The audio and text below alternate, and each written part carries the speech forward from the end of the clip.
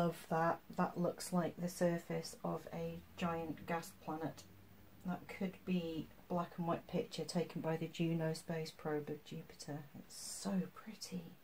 So this is the painting dried. I really love this.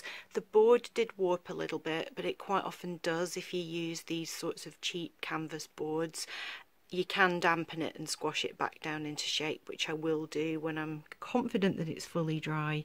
But I just love the details in here. It really does look like it could be a JUNO cam image of Jupiter in monochrome, or some other kind of gas giant planet.